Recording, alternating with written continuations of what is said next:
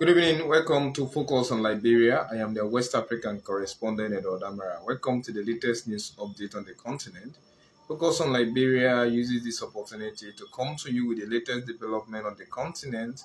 Africa is a continent that is numerous, that is full of numerous news that affects our country well-being, those that actually maybe take a different presentation on how we Africans should be reacting. Each time we come across this particular program, we found it sometimes interesting, sometimes appalling, then sometimes we may even start to wonder why are we facing such predicament on the continent? Does it mean that we don't have competent people, competent leadership style, or we do not have a kind of maybe ideology or what a standardized system of operating? Why do we always have to find ourselves at beyond the picking order? We go on the world stage in time of football participation, our results are actually appalling. You come to international participation in worldly affairs, in time of world issues, our results are almost always appalling. So most of those things that happen with us, we tend to just localize our problem, and we found out that our African situation is maybe different from the way we come across them. This is why Focus uses almost every opportunity to ensure that we definitely handle key issues that affect our people, key issues that maybe we think that Africa should not definitely be suffering from. Maybe this appears that if we had a competent leadership style. Today, of course, we have various type of news that maybe we are going to see why is this happening. Essentially, like if we get down into Nigeria, you will see that a minister, a very prominent minister in Atiku, in Bola Ahmed Tinubu government has been suspended because of corruption. Corruption. That's so sad. A minister who was tasked with the responsibility to fight against poverty into Nigeria, unfortunately, according to widespread allegation on electronic and print media, that ministers transfer colossal amount of money that was meant to fight against poverty into Nigeria into her own personal account, when the government has an established account where money generated for purposes like that should be sent. So, and she's a female. In fact, the youngest in Bola Ahmed Tinubu's government, Asiwaju Bola Ahmed Tinubu, a female, about 640,000 United States dollars or 500,000 euro, if not 585,000 million naira into our own private account. That sounds so sad. It sounds so appalling. It is unbelievable. And sometimes we tend to see why. In fact, for the benefit of others, I actually decided maybe before analyzing this news to read the article for you to understand actually what happened.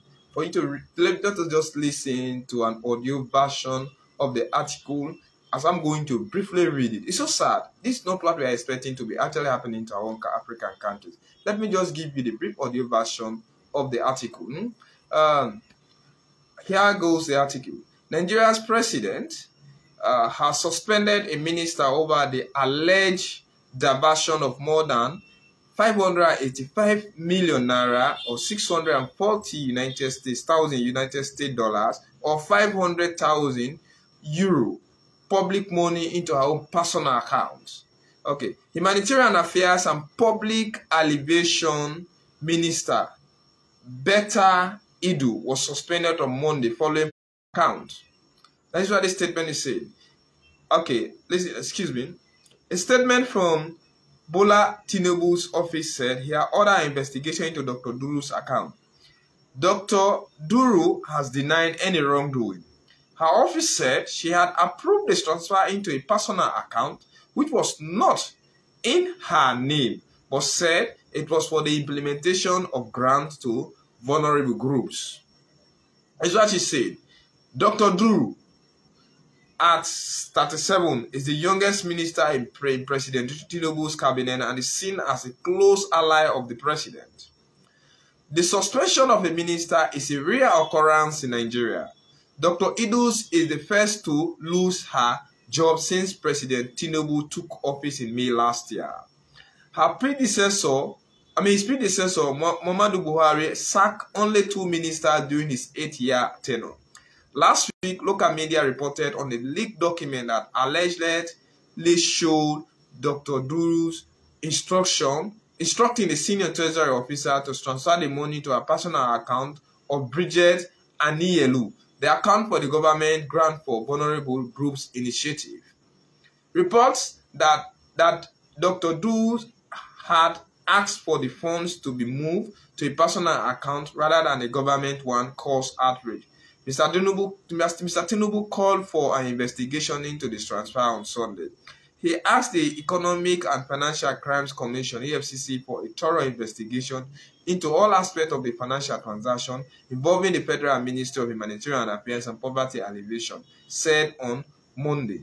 Mr. Tinubu has also asked Dr. Duri to comply with the investigation. He also called upon all government institutions involving to reform institutions that run a national social investment program initiative like the Grant for Vulnerable Groups that aim to tackle poverty, stressing the need to win back lost public confidence. This is sad. And I admire the last statement, lost public confidence. Look at this very young woman, 37, given the opportunity to lead the poverty alleviation ministry. Nigeria, in as much as we think it is rich, it is as much as poor as we think it is rich. Thinking about the vast land and its population, when you equate it to what is happening, Nigeria is one of the poorest countries on earth.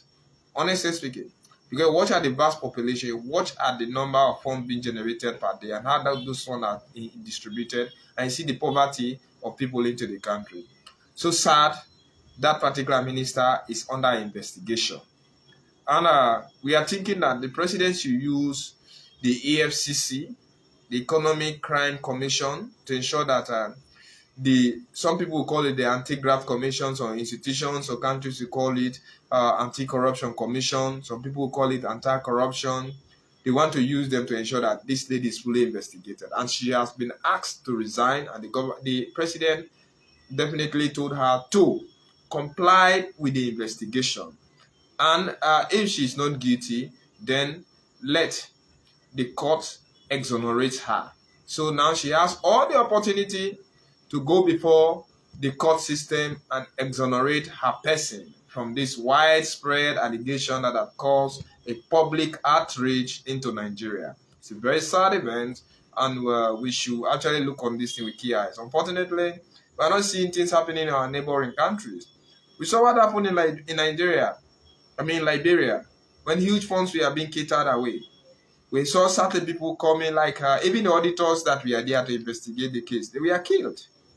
So we are expecting sitting government, even when Opomweya is will hand over definitely to Joseph Juma Bwaka. What we are expecting is that full investigation should be mounted against former government officers who handled public offices to give thorough account of what they did. But because that culture has not been into Liberia, when issues like that have been raised, or because these are some of the things that Joseph Juma Bwaka said in his quotation messages, especially those that you are saying, let us investigate. These are the normal things, because he has actually been given the public confidence. People think and feel that he should do thorough investigation and prosecute all of those people. But who knows what may happen? Who definitely knows what may happen? Who knows if he may not end up even appointing some retired politician? Don't mind him if he did that, because he's also somebody who believes maybe in age mentality, because he think and feel that young people. In fact, these are some of the things that he was actually uttering. I'm doubting, will he give young people the opportunity into his governance system? Because he was saying that age is associated with wisdom, and young people have actually feel certain parts. Maybe if we allowed a man with wealthy experience coming to lead Liberia, he will have to do something very positive. But I believe that he's an associate, and he will definitely ensure that Liberia's reputation is definitely uh, restored or reinstalled and help certain things. So let's come into the Gambia. Ex-government minister under Dr. Yaya Jammeh's government has actually been arrested in the Swiss capital, and he's actually facing trials. You know, in Swaziland, they have what they call international jurisdiction. They have the opportunity, or they establish a court system over there that tries citizens who committed crimes against humanity, maybe economic crime or whatsoever, in war crimes. If you get into those countries, I think he also this same court has also jailed a Liberian by the name something like Kushia. Kushia was also jailed some times ago by this same Swaziland government, and now they are investigating. Usman Sonko. Sonko was one of the prominent ministers under President Yahya Jammeh's government. Yahya Jammeh led the Gambia from very, very long time, 1996 to 2016, when he lost the election to this man, Adam Baru. First, he considered the bid. Later on, he decided to change his mind. He was being threatened by ECOWAS and other people, which he eventually relinquished power. Today, he's found himself in Malabo, in the Republic of Guinea, Equatorial Guinea. Mr. Sanko is definitely on a trial for rape, killing, maybe adoption of politicians, then also torture of other people. He has definitely denied the act, but now up to I think the court system of Swaziland visited the Gambia on 6 different occasions, and 40 different witnesses we have been listened to, viewed, or recorded. Most of those people will be taken to Swaziland to ensure that they give a formal prosecution against his person, and they are saying that they will ensure that he's been fully he fully account for what he did during the 10 or the what during the 34 years or 30 years lead of Yahya Jammeh into the Gambia. Yahya Jammeh is also in Equatorial Guinea, and he should be definitely be prosecuted. There are pieces of evidence against the person. Of course, Zambia set up a Truth and Reconciliation Commission. They are investigating heinous crimes of people that actually committed crimes against humanity, those that rape, kill, and maybe exploited their economy. They are hoping that all of those people will definitely be brought to book. Of course, this same court sentenced a Liberian in June 2023. That is Ali Koshia, to 20 years in prison. He was actually accused of cannibalism, rape, and other unlawful killings into the country during the country civil war. And this same court also has handed what a kind of life imprisonment to Bai Lu, one-time member of the Jungulars. He was also part of the DRC militias and all of those people. So they are saying that maybe I mean of DRC or the Gambia, and this same man saying that the man Sonko who has been accused, well, the person who was responsible for the country intelligence agency was the one heading the unit, and he was the one doing all of those killings. He's definitely not responsible. But the court is asking him to go and maybe free himself or exonerate himself before a court of law, so that they can see if whether he was responsible or not.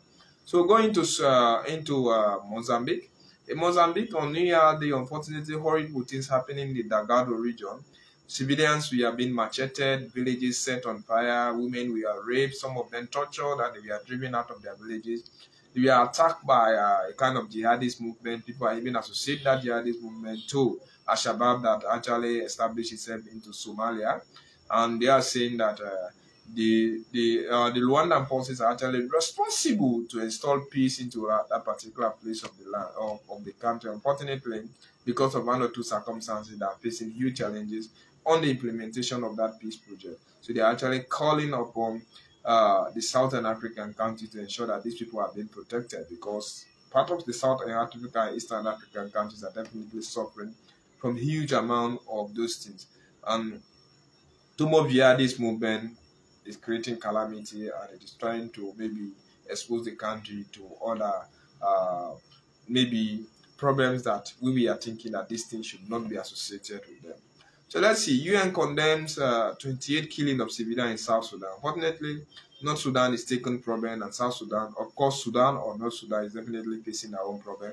South Sudan now is you have civilians who have been killed over there because of battle over cattle and grassland, rape, killing, extrajudicial killing in time of tribal or sectional mentality, where somebody will think and feel that they belong to this particular section, you should not come here. And because of inadequate land system, where they will take their cattle, sheep, or goats to ensure that these goats, sheep, or cattle have the enough grassland to feed on them, and that has resulted into killing by clans, sections, ethnicity, rape, and whatsoever thing. So the United Nations mission in South Sudan has condemned the act, and they are calling upon the government of Salva Kiir and Riek Machar to ensure that they fully investigate this thing. And some time back, we learned that South Sudan was definitely facing the tendency of the government being overthrown.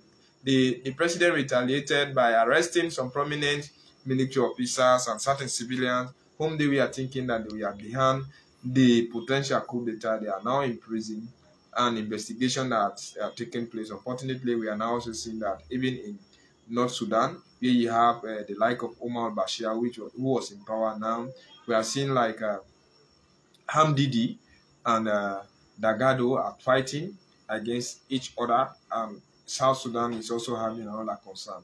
These are also sad things. So let's go into Uganda, that is in East Africa. To me, this is sad, but we have to accept it the way it is. The Ugandan ministers or public officers are being trained on mannerism. Sad. I was thinking that if you graduate from universities, you should come out well-mannered. Because you have three types of education. You have the formal, you have the non-formal, you have the informal. And I believe that non-formal type of education, this is type of characterization. You can learn it from your parents, from the community, behavior, even in churches, whatsoever. Unfortunately, public officers in Uganda are trained to have flamboyant, showy mentality, and their performance of late is actually dismal. They have been involved into attacking civilians, maybe torturing people. They can even tell you any type of word, especially when you confront them in public. Let me tell you, this is the responsibility of the public to confront their public officers, maybe ask questions about things that they doubt.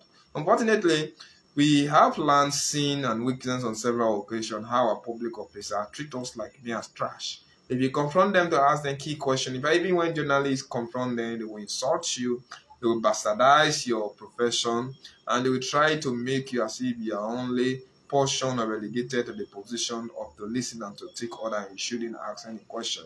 So I think the government of Yoweri Museveni, who has been in power since 1986, I was born, and that is the time now we are now seeing Yoweri Museveni as a person. What is he doing now? He's trying to say, maybe let his public officer learn how they should be trained and how they should also be speaking to the public. Because maybe they are thinking that most public officers actually lack the mannerism on how to speak to the public. So they want to ensure that they have that culture when they are approaching people. It is the responsibility of the people to ask you. It is the responsibility of those who have been governed to ensure that they ask you key questions, especially when they are not living up to their tasks, when they are not living up to their expectation, because you signed a social contract to you. But these people with their flamboyant or showy mentality, when you ask them, they can come. Their attitude is very posy, and it's so imposing and posy, which is very wrong. So now the government is training around 1,000 public officers. But there is outcry because this money is definitely being used, because we are thinking that they should be training to their institution on how to encourage and embrace people who tend to ask them key questions that they actually need. So it's a very sad event. We should definitely understand that our public officers should learn better mannerism. Their manners should be better. We expect, because they are the symbols of our country. They are the symbol. Why do you think when we see them, we give them respect? They are the symbol of the country. They are like our public flags. We see them, they should be respected, they should be honored. As one day, if one of them are not trained, and some of them are trained but they are not qualified. So we are saying that maybe these people should definitely uh, have a kind of good mentality on how to govern and how to treat their populace. There was a time, one I am just forgetting the former governor of Nigeria, and he's also a lawyer, and he was part of the this man government, Good Lord Jonathan. There was a time I'm just forgetting the governor's name and the state, but this was a live event. It is actually on YouTube. He went to actually reach the people toy, and maybe he was giving them certain information about the government, and just try to see how he can maybe reconnect his image to the people. So a journalist asked him, but who is rolling the bank for this particular, or who is footing the bill? He became so annoyed. He insulted the man, calling all sorts of names, calling him like, I don't know. These are certain languages I don't want to use on this platform. But it was so insulting, so confusing. These are some of the things. You have to learn how to be reasonable enough and think that these people that you are us, we are responsible to ask a certain question. Respond to us positively. By norms, that is what we expect from you. But anyway, let's leave it for another day. But it was very sad. I don't want to repeat those words, but it is actually on the YouTube. He assaulted that journalist. In fact, he was thinking if the man did not leave the place, we order for his torture. He was so furious, even referring him to his bosses. He said a lot. He said a lot. That was hugely sad, hugely unbelievable, and we do not expect our public officers maybe to be behaving so to people who they are governing. So let's see another one. Israel is fighting against Hamas. There is war in Gaza, but the Hamas is calling upon Egyptians or the Egyptian government to open the border so that over 6,000 wounded civilians in Gaza to go for treatment into Egypt. Unfortunately, Egypt cannot open this border if Israel did not give the green light. And people are actually suffering because of what Hamas did on the 7th of October 2023. They attacked Gaza, macheted, raped, killed, tortured, and kidnapped Israelis, Americans, French citizens, German, Africans, you name them. Israel has retaliated by turning Gaza into a mere rubble. And they want to see that Hamas is as a faction is eliminated. But Hamas is an ideology. They could be eliminated today, other nations may grow up to be Hamas. But Israel want to totally do away with the Hamas structure and maybe come out with a very different structure of government according to them.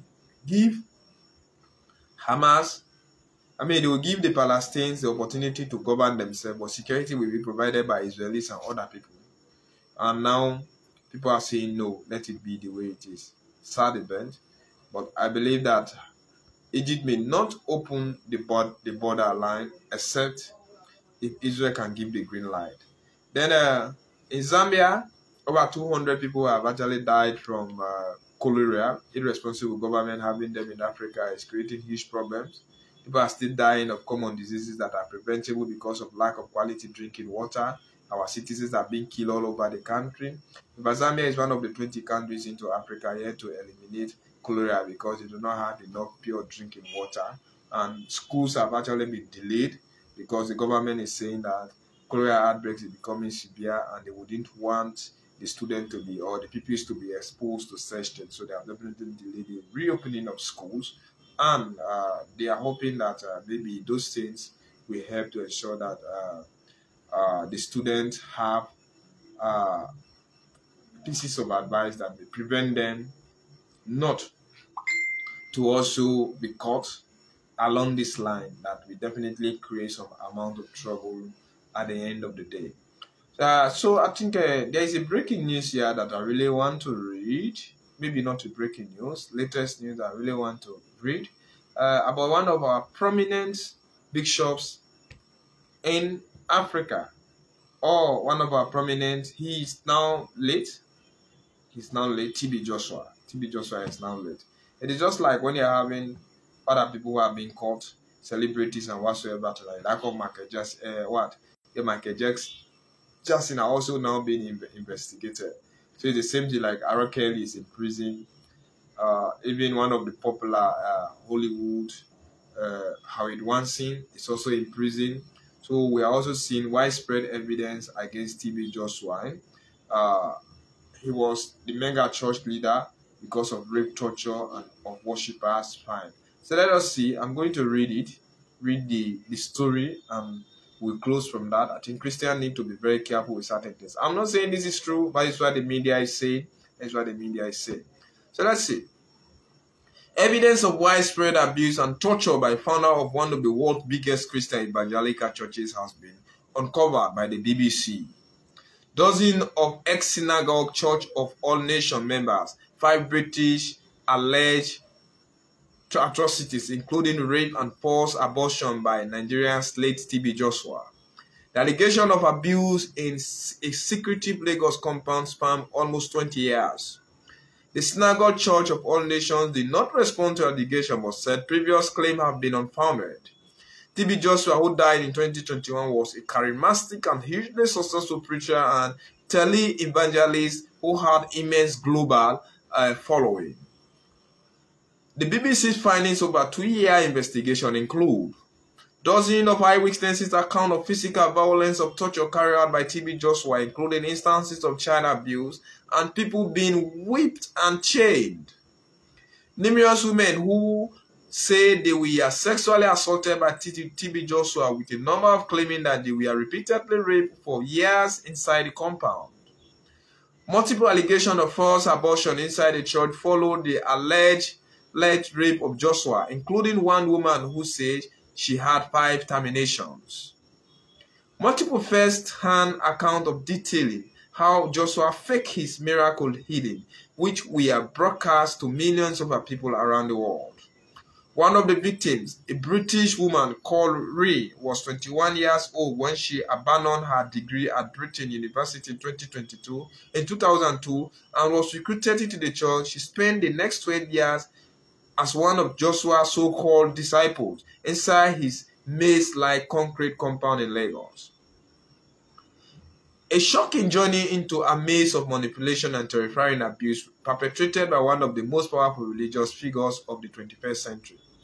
We all thought we were in heaven, but we are in hell, and hell terrible things happened, she told the BBC. Ray, who says she was sexually assaulted by Joshua and subjected to a form of solidarity confinement for 2 years. The abuse was so severe, she says, she attempted suicide multiple times inside the compound. The Synagogue Church of All Nations, SOCA, has also a global following, operating Christian TV channel called Emmanuel TV and social media networks with millions of viewers throughout the 1990s and early 2000s. Tens of thousands of pilgrims from Europe, the Americans, Southeast Asia, and Africa traveled to the church in Nigeria to witness Joshua performing healing miracle. At least 150 visitors live with himself as disciples inside his compound in Lagos, sometimes for decades. More than 25 former disciples spoke to the BBC from the UK, Nigeria, US, South Africa, Ghana, Namibia, and Germany, giving powerful corroborated testimony about their experience within the church, with the most recent experiences in 2019. Many victims were in their teens when they first joined. In some of the British cases, their passport to Lagos was paid for by Joshua in coordination with the other UK churches. Ray and multiple other interviews compare their experiences to being a cult. Jessica Kamu from Namibia says her ordeal lasted more than 5 years. She said she was 17 when Joshua first raped her. that subsequent substances of rape by TB Joshua led to her having 5 forced abortions while there. This were what? Backdoor type medical treatment that we are given through it could have killed us, she told the BBC.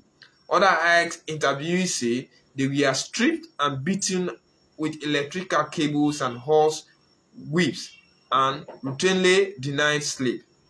On his death in June 2021, TB Joshua was hailed as one of the most influential pastors in African history. Rising from poverty, he built an evangelical empire that counted dozens of political leaders, celebrities, and international footballers among his associates. He did, however, attract some controversy during his lifetime when his guest house for church pilgrims collapsed in 2014, killing at least 116 people. The BBC investigation, which was carried out with international media platform Open Democracy, is the first time multiple church insiders have come forward to speak on the record. They say they have spent years trying to raise alarm, but have effectively been silent. A number of other eyewitnesses in Nigeria claim they were physically attacked, and in one case shot at after previously speaking out against the abuse and posting videos containing allegations on YouTube. A BBC crew that attempted to record footage of the church Lagos compound from Public Street in March 2022 was also fired at the church security and was detained for a number of days. The BBC contacted SOCAN with the allegations in our investigation. They did not respond to them but denied previous claims against TB Joshua. Making unfounded allegation against Prophet TB Joshua is not a new occurrence. None of the allegation was ever substantiated, it wrote. 4 of the British citizens who spoke to the BBC said they reported the abuse to the UK authorities after escaping the church. They say no further action was taken. In addition, a British man and his wife emailed eyewitness account of their ordeal and video evidence, including recording of being held at gunpoint by the men describing themselves as police who are also members of the SOCAN, to the British High Commission in Nigeria in March 2010 after fleeing the church. In his email, the man said his wife had been repeatedly sexually assaulted and raped by Joshua. He warned the commission that other British nationals were still inside the compound facing atrocities. He also says no action was taken. The UK Foreign Office did not respond to this claim but told the BBC that it takes all reports of crime, including sexual assault and violence against British nationals overseas, very seriously. SOCAN continues to strive today under the leadership of Joshua's widow, Ellen. In July 2023, she led a tour of Spain. Aneka, who left Derby in the UK to join SOCAN at the age of 17, told the BBC that she believes there are many other victims who are yet to speak out. She hopes further steps will be taken to uncover Joshua's action. I believe the Synagogue Church of All Nations needs a thorough investigation into why this man was able to function for so long the way he did, she said. Additional reporting. Oh, I think this is so sad, but it has almost happened everywhere, and it was with the like of Ara Kelly. We also learned and saw what happened with Harry Weinstein, and now we are seeing the like of Michael Jackson, even though he's now late. All issues have been investigated. I think and feel that celebrities all over the world should definitely be investigated, and they should be seen like people who have never involved into petty crimes. And many times they cover themselves all because of maybe the situation that they might be exposed to. Especially when you come to church leaders, their positions are definitely unquestionable and they do not even entertain anything that sounds so critical. You could be described as a social rebel, kicked out of church, and they will definitely ask you out of certain place. And most people who knew a lot about them are actually in the yonder world. Those who still have certain important messages or leakages about them are yet to release those things because they know the earlier you do so, the best time you will be sent to grave. And they found it very difficult how to relate this thing to the populace. Let's be very careful with our church masters, our imams, our Muslims, leaders, whosoever that is well placed, just like politicians, they can also be involved into dubious activity. Thank you. It's been me, Focus on Liberia, West African correspondent, coming to you with the latest development on the continent. Join me tomorrow, same time, same place, to come with another positive, maybe news that may affect our country.